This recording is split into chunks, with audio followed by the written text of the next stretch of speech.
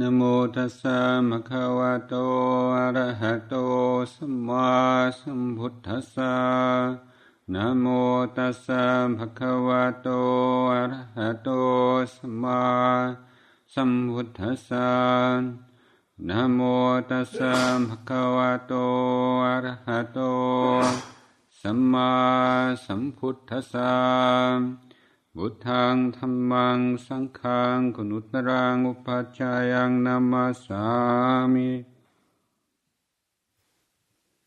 In my previous talk, I briefly referred to Sherlock Holmes, and I'd like to mention him again this evening. There's a story, Sherlock Holmes and Dr. Watson, his sidekick, went on a camping tour. And in the middle of the night, Sherlock Holmes woke Dr. Watson up. He said, "Watson, what can you deduce about our present situation? What do you see? What can you deduce?" And so Dr. Watson said things like, "Well, from the position of the stars in the sky, I would say it was such a time of the night. From the particular configuration of the moon, it's so what moon of the day of the moon it is, and there's a wind coming up from the east, and so he was coming up with all these kind of deductions, looking up the sky, you know." And Sherlock Holmes was saying, No. So what is it, Sherlock? What is the deduction? Somebody's stolen our tent. So why do I tell you this story other than to make you laugh? Well, the reason being that I'm going to give a more kind of traditional Dhamma talk this evening and go through the 7 qualities. Yes, the 7 Sattvarisa Dhammas.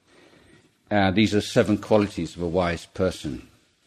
And they start off with 2 qualities which make a pair, and they are Atta and Dhamma, which can be explained in a number of ways, but I'm going to present them in terms of methods, techniques, and goals or results.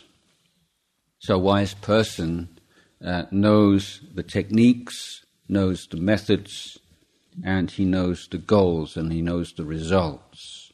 So he knows what he needs to do or she needs to do to get the results that he or she is aiming at, and he knows what causes and conditions have led up to the present situation, for instance. But to begin with, I want to talk about methods and techniques, because we are living in an age obsessed with technique, and whether it's in worldly pursuits or in Dhamma practice, we tend to believe that success will be achieved through accumulating all the necessary information, to having very precise and comprehensive explanations of technique. And when we encounter difficulties in our life, in our meditation practice, the natural assumption is that our technique is faulty, or there's some kind of secret or esoteric tweak which will be like the magic key that opens the door to liberation. So we conceive of spiritual life as being an application of techniques, and one in which there are magic keys, and magic bullets, and special esoteric pieces of knowledge which somebody has somewhere, which will make it all a lot easier than it is right now.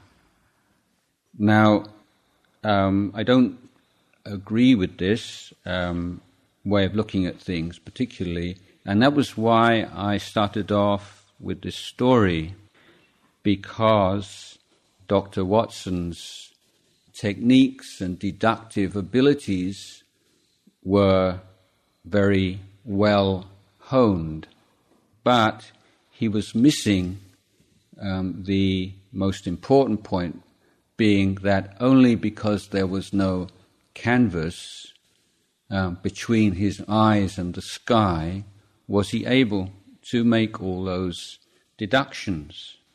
So he was overlooking the supporting conditions for his deductions, or for the application of the intellectual techniques which he was skilled in.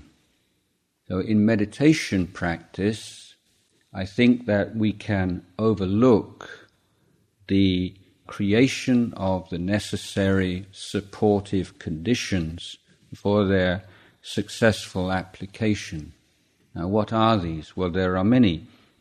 For one, to begin with, in every meditation session, it is important to have a clear understanding of the goal of meditation.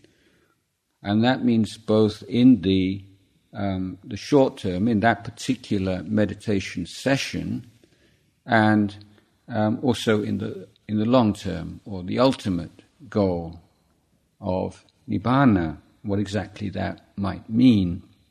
So this is why these two qualities, Atta and Dhamma, form a pair, because the Dhammas, the methods, the techniques are applied in light of the Atta, or of the results, and that result has to be borne in mind as a guide for the application of techniques. But it's not only the presence of an understanding of the goal of practice, but looking and exploring what exactly enables us or helps us to apply techniques, and what prevents us or hinders us from doing so. So number one, of course, is wanting to. Do you want to apply your meditation technique throughout the 30, 40 minutes or 60 minutes of the meditation? This is not such a silly question as it might seem. We say, well, if I didn't want to do it, I wouldn't be sitting here in the first place. But that's not necessarily the case. And this wise desire, or chanda, or Dhamma chanda, is absolutely necessary for the successful application of effort. There are two kinds of desire spoken of by the Buddha: unwholesome desires, which he called tanha, which are the outgrowth of ignorance, lack of true understanding or wrong understanding. And there is chanda, which is the kind of desire that arises from knowledge, true understanding. So this is a very important point to remember.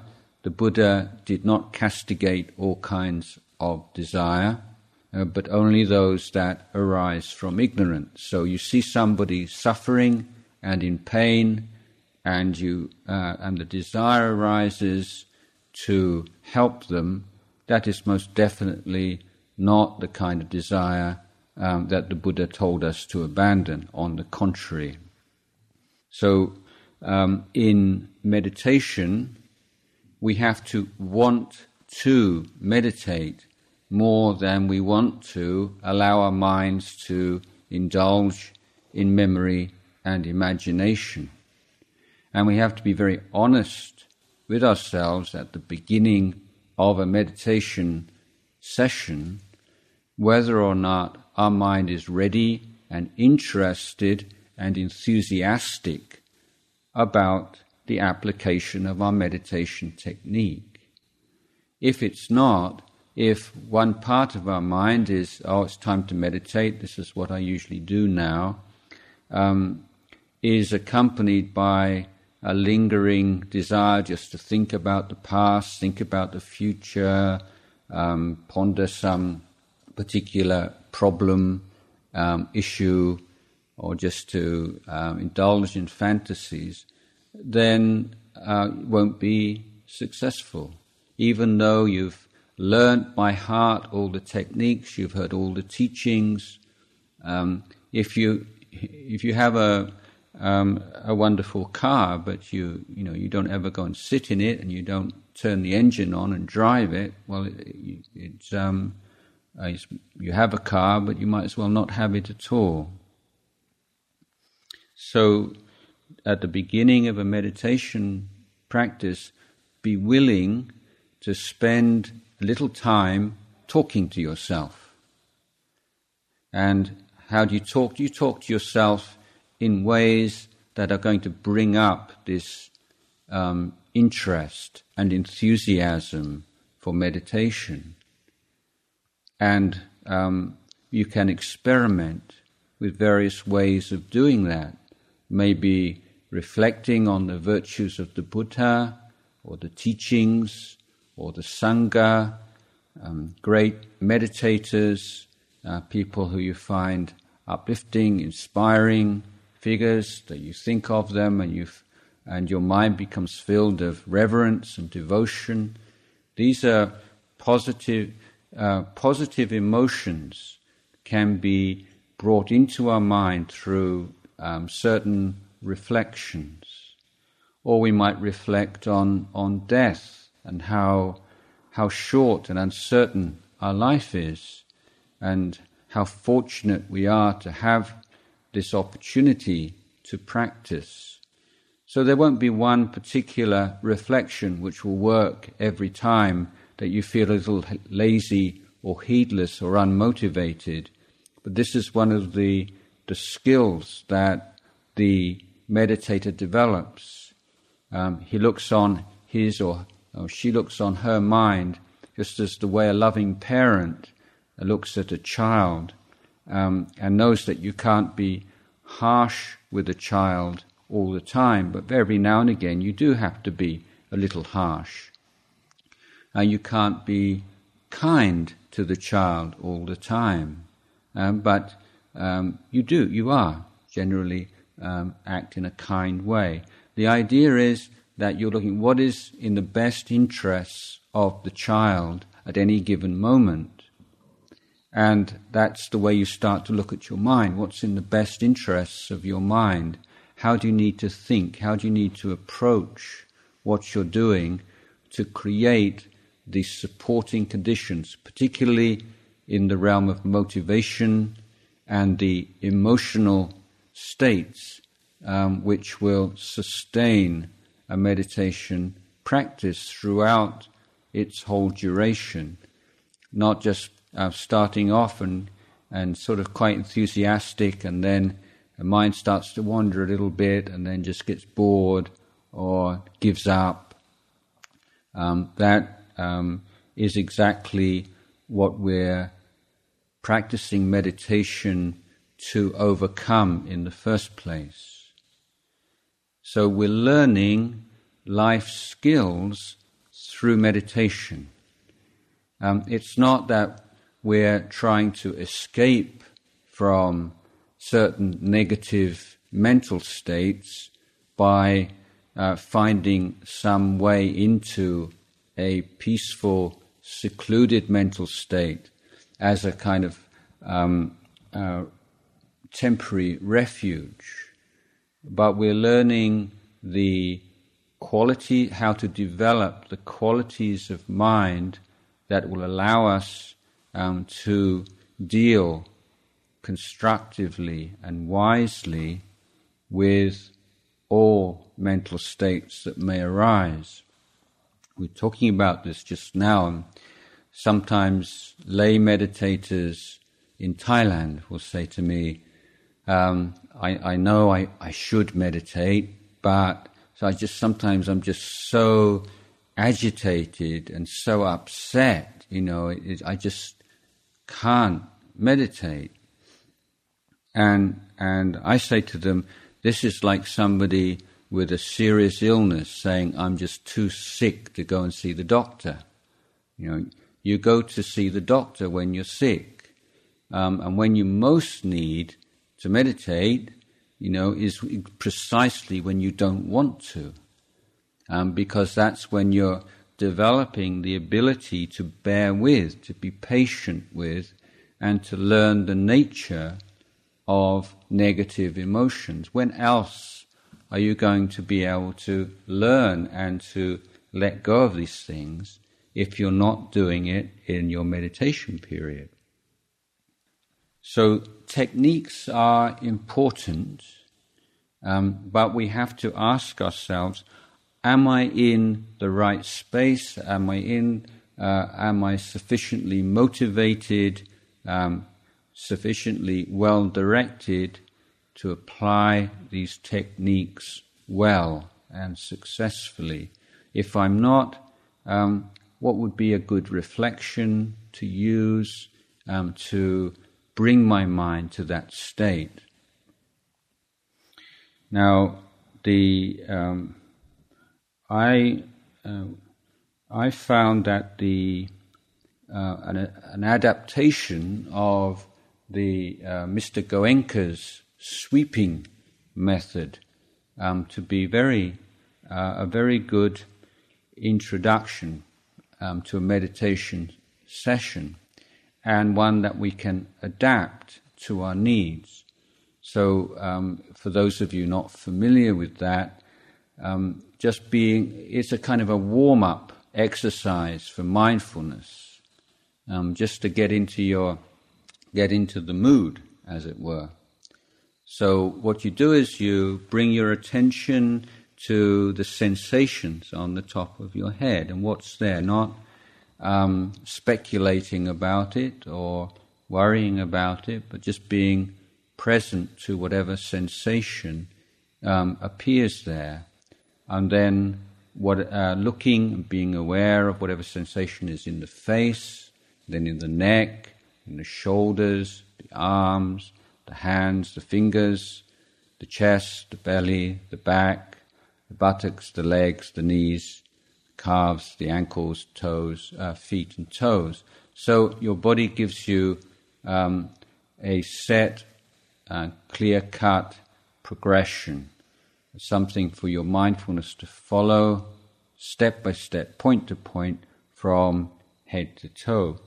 Now, you can use that, we're talking techniques here, you can use that as simply a mindfulness exercise to bring awareness to all the parts of the body which you may well not be directly aware of. And it's incredible the extent to which in such a sensual and body-based culture, how little direct awareness we often have of what's going on in our body. Another, if you have a lot of pain or you're feeling very low, one way is to spread thoughts of loving kindness to each part of the body, and developing this very positive attitude and stance towards your physical body. So if you have difficulty in spreading thoughts of loving kindness to yourself as the person you think you are, then you start off very easily just sending loving kindness to your shoulder or your arms or your hands, and so the guiding principle in a lot of these meditations is always start from the easy or the easiest and move towards the more difficult. If you're in a slightly different state of mind, an alternative is to develop this mindfulness step by step through the physical body, and to allow your mind to think, but think about all the illnesses that could arise in each part of the body. Think of all the things that can go wrong with your eyes, all the things that can go wrong with your nose, all the things that can go wrong with your brain, all the things that can go wrong with your teeth.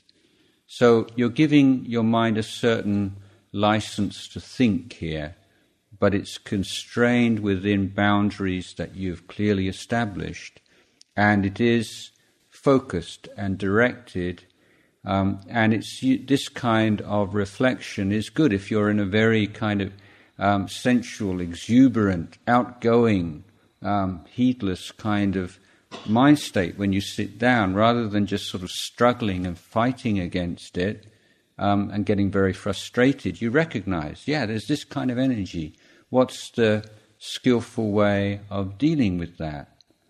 And so that reflection on all the illnesses and problems that the human body is heir to can just deflate that kind of heedless, exuberant energy.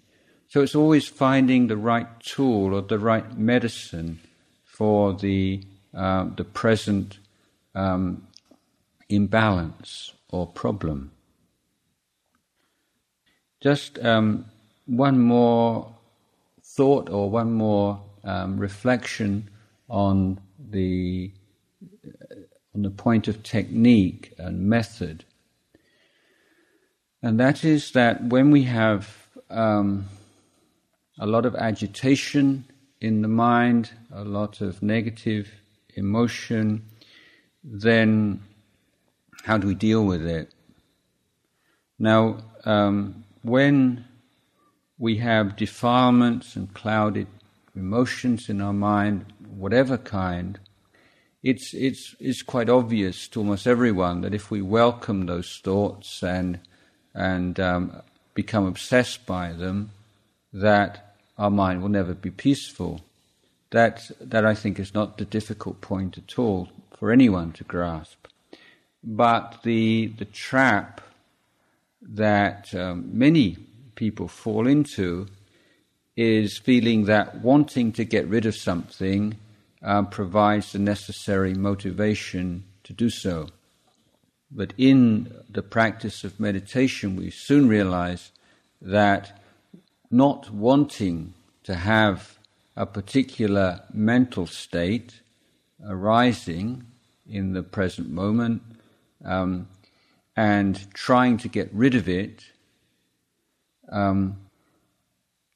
provides the very same function of fueling the flames of that mental fire every bit as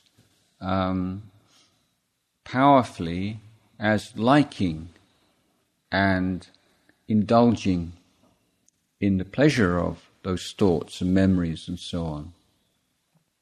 So the wise way is merely to recognize and neither to grasp onto or push away, and merely recognize the existence. And in most cases, that mere recognition of a thought as a thought, of anxiety as anxiety, of doubt as doubt, of anger as anger, of depression as depression, the mere recognition of something as just what it is enough for that mental state to pass away.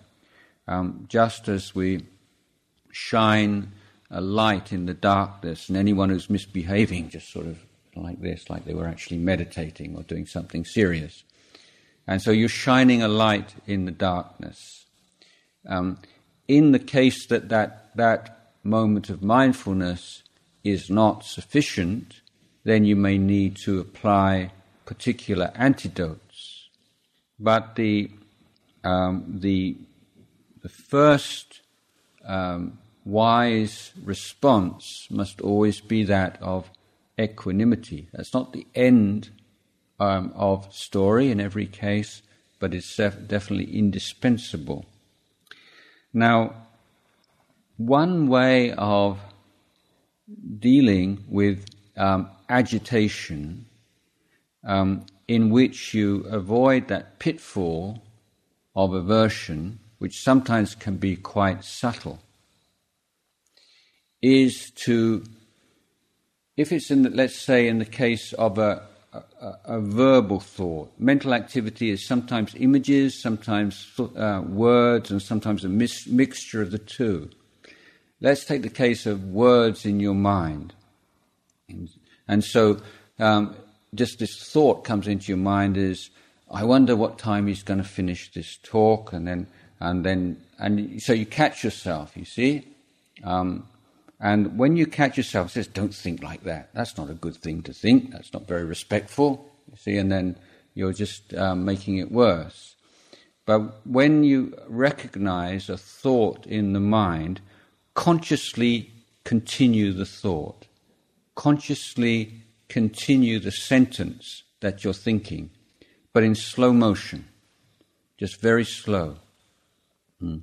So you're thinking, I wonder what time, when you realize, and then you think that he will finish this talk. You see, you think like this consciously. So you're not saying, get out of my mind, I don't want to think like this, it's not very good. I'm supposed to be meditating or whatever. But you recognize it and you allow it and you think, but in this very artificial, slow motion kind of way. And before very long, incredibly quickly, you just get bored.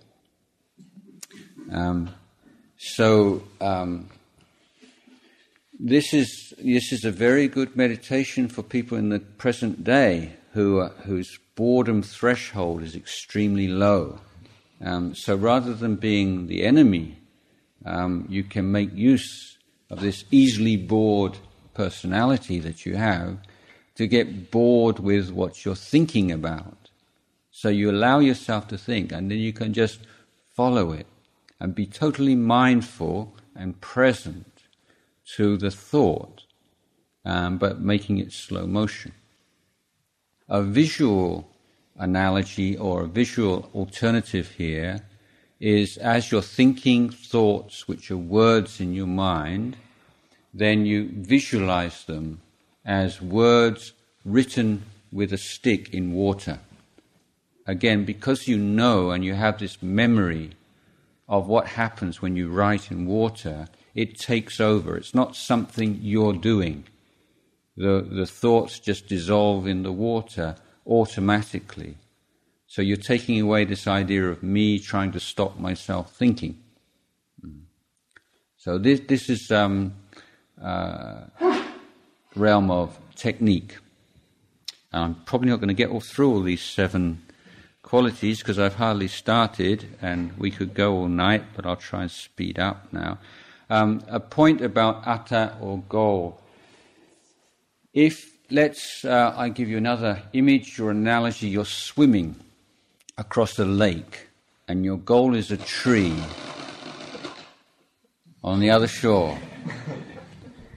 So those of you who are swimmers, try to imagine how you would swim towards that tree. Now, if you're looking up like this, trying to see where the tree is all the time, you're not going to swim very well, and it's going to take you forever to get there, and it's going to feel even longer than forever, subjectively, because, God, it's just not getting any closer. So what does the wise swimmer do? The wise swimmer puts his effort into swimming, and every now and again he just bobs his head up and just to check whether he's still in line with the tree. And this is how you meditate. You have a goal, you have something that you're aiming towards, but you don't keep your mind on it all the time. But every now and again you just check whether or not what you're doing right now is calibrated with that the process which is going to lead you to your goal, and whether you're going in the right direction or not. Okay, so that's At and Tham. What's the next one? Don. You need to know yourself. And so what does that mean? Self should be the refuge of self. People read it and think, I thought Buddhism was all about anatta and not self. What's all this stuff about self? And so these are two different levels. The conventional level means being realistic, not being too idealistic, and refraining from the word should and should not whenever possible. These are poisonous words. I should be, I should not be, he should be, she should be, it should not be. These are words arising from habit and mental laziness. So be mindful and try to find alternative ways of looking at your experience without using those words. So a lot of religious traditions and philosophies depend on these a lot. They say, you should be like this. A good person is like that, you see. And then you read this and it's very inspiring, but then you realize you're not the kind of person that you're supposed to be. And what is the end result of a teaching telling you how you should be and your recognized inability to be that kind of person? And the answer is guilt. So we have guilt-ridden societies where people are so upset that they can't be the kind of people that they think they should be. So we don't need to follow that path at all. So we recognize, try to look, well, how are we right now? Even meditators can get this. I've been meditating for X number of weeks, months, years. Therefore, I should be more wise, more peaceful, more this, more that than I am. And so the best, very simple mantra to use with this is, why not? Why shouldn't you be? Why, you say, I should be, why should you be? On what grounds should you be, given all the causes and conditions that have led up to this particular situation? So don't follow that one. I have my favorite story of someone who knows himself is, of course, Ajahn Chah. Story being one you may well be familiar with. As a young monk, he was on Tudong, travelling through the countryside, walking. He stayed at a small monastery, and every day this young widow used to come to offer food.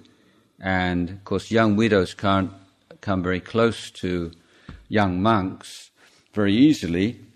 So this young widow, very intelligent, she had a very young son. And so she would have a young son who was very sweet and charming, as young boys and girls can be, to go and offer things, and so created this kind of relationship. And then one night, in the middle of the night, Ajahn Chah woke up his lay attendant and he said, "Get your stuff together, we're leaving." And Ajahn Chah ran away.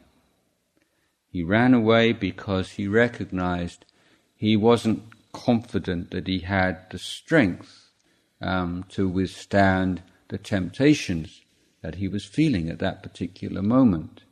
So he swallowed his pride. He said, I'm just not sure I can handle this very well.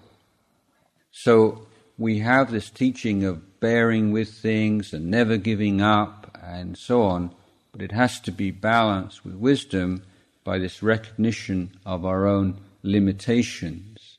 Not saying we should be this way. If we're not, then we recognize that and very humbly make the necessary adjustments, and that might mean a tactical withdrawal, or it might mean some people looking at us somewhat askance, but never mind. There is a recognition of what we, right now, what we can and can't do. We're not saying we are this way and will be this way always, but right now, this is how things are right now. Now, I think just one more point on this virtue, and that is that there's a natural tendency for us to give exaggerated time to those things that we're good at, and to neglect those things that we're bad at.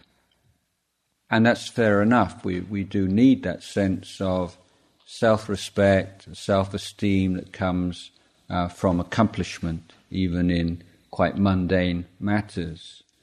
But at the same time, we have to be very careful to know ourselves and know when we're being dishonest with ourselves, or whether we're just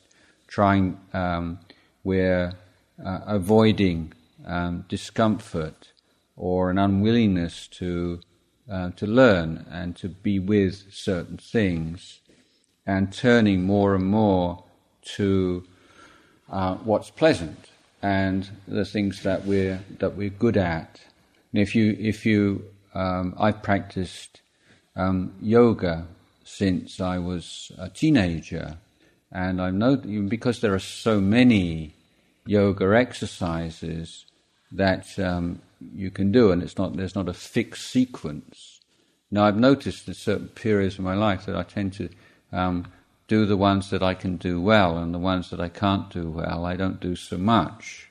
And that's just one small example that I'm sure we all have. Oh, I'm not that kind of person. I can't do this very well.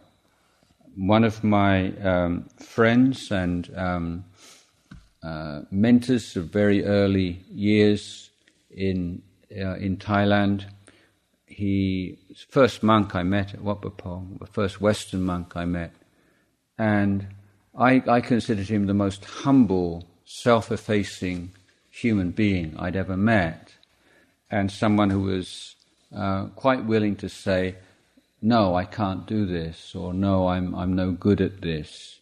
And I found this quite inspiring, until at a certain point I realized that he would only, in his life, he would only ever do things that he was confident he could do well. He just couldn't handle the humiliation of being a failure or a loser. He couldn't face possible criticism from others for doing a bad job. So his life became rather constricted, that he would only be willing to put in effort into things that he could do well. So in this case, I would say that he didn't really know himself well enough, and so recognizing on the mundane level your strengths and weaknesses, and not taking them as indicators of who you really are, but these are just the results of accumulated habit, perhaps of only this lifetime, but it could be of many lifetimes. But in the end, all we can see is just habit. It's just habit energy, and you can change habits. But if your mind is into a deep rut, you can't expect to change a habit overnight. It will take some time, but it can be done. Next one is knowing the right amount.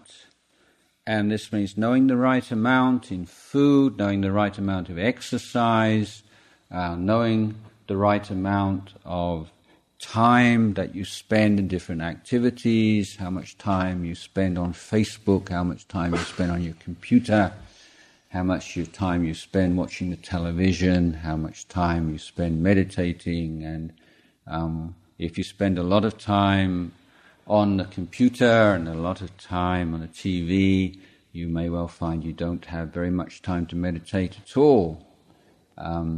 So what's the right amount in everything? This is podi, the middle way. A lot of misunderstanding about the middle way, and whenever anyone wants to justify their own position, they'll tend to take two things on either side of them and try and tell you that it's the middle way. So you have to be very careful of that when other people tell you they're on the middle way, or when you tell yourself or others that you're on the middle way. So, for instance, if you have someone who's never even hit somebody in their life, never been violent, and you have another person who's a serial killer, like what's the middle way? Well, you say, well, I'll only kill someone if I'm really, really angry. So, that's, like an obvious example of a false middle way. The middle way, just as I was speaking about ends and means, techniques and goals and so on, the middle way can only be understood when you have a goal. My favorite example of this is if somebody says, I want to go to Alaska. If I drive towards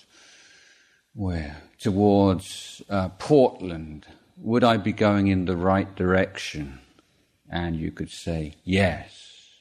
Okay, no question, immediately. If you're going in a northerly direction, you've got a good chance you'll get more or less up there sooner or later. But let's say in the second case you say, I just like to go for a nice drive. If I turn left and go north towards Portland, would that be the right direction? So now you can't give the same emphatic, unequivocal answer because you don't have a goal in mind. You say, I just like to go for a nice drive. Well, you could go north and have a nice drive, you could go east, you could go whatever direction. So the answer to the question, is this right or is this wrong, is this appropriate or is this not, can only be answered really when you have a goal.